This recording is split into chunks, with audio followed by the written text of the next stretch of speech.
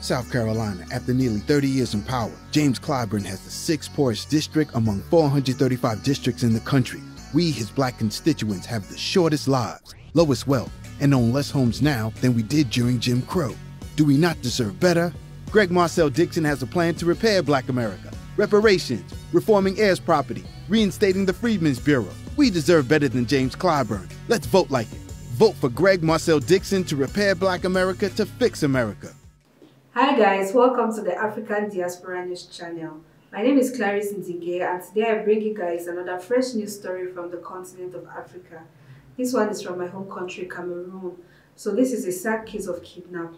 So basically what happened is this a practicing medical doctor in Cameroon called Dr. Disongo Olivia was kidnapped by some men of the underworld a couple of months and eventually got released by the police.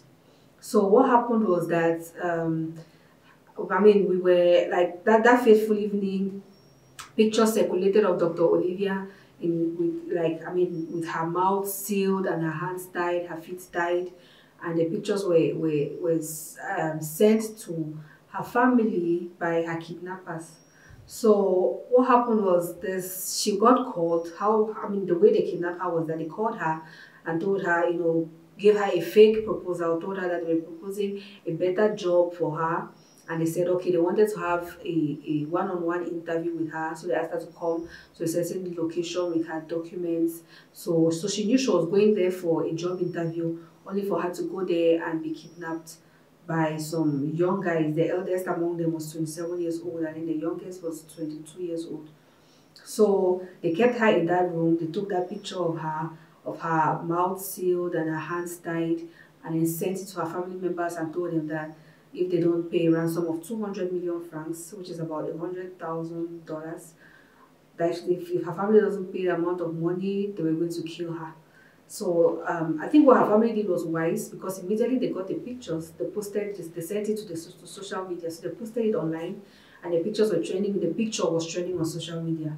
So they got the police involved, and the police started investigating. So a few days after, they rescued her from the hands of the kidnappers. She was in a guest house, where she was kept. The kidnappers kept her there, expecting her family to pay their ransom. But the police did a good job and actually found her, and they rescued her. So when she got rescued, the kidnappers got caught. 4 of them, not 4 of them, I think 5 to 6 of them got caught. And they narrated what they did or how they kidnapped her. And they said the eldest, the person who the masterminder of the whole kidnap scheme, came forward to narrate how he got the idea. So he said a couple of months ago, his family member was sick, and the family member was a guy, and the family member was hospitalized in the hospital where Dr. Disongo is the medical doctor of where she works. So she was the one taking care of that guy's family member. And since he was the one who was also taking care of his sick relative, he became familiar with the doctor, and they exchanged contacts. So when they exchanged contacts, that's how he got to know her, and he exchanged contacts with her. And he decided, when he came up with a scheme that he wanted to kidnap somebody, he thought she was the best victim for him she was the best person for him to kidnap, because he already familiarized himself with her. And probably from the loose conversations they had in the hospital, he knew that maybe she was looking for a better job offer, and that's why he came up with that story, just so that she could be a bait for them to make money. And eventually they said that they never wanted to harm her. They did that only because they wanted money. They wanted her family to pay, because her father is actually a very wealthy, very popular or very influential medical doctor in Cameroon. So that's why the guys thought that, okay, that amount of money was actually possible for her family to raise. Unfortunately, the whole thing ended without them getting any money, which is fortunate. Right now they are behind bars, waiting for judgments for the crime they committed.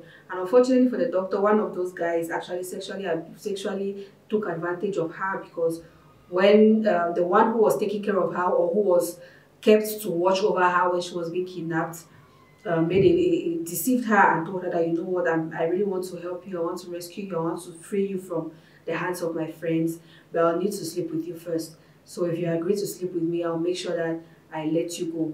And she complied because of the pressure and because she wanted to be free. But even after she slept with the guy did not let her go. So eventually all these criminals were caught, and they are behind bars. Behind bars, awaiting judgment. The doctor is free and she's healing from the trauma of the incident. So yeah, feel free to share your thoughts in the comment section, and you will see me next time for another fresh news story from this part of the world. Bye.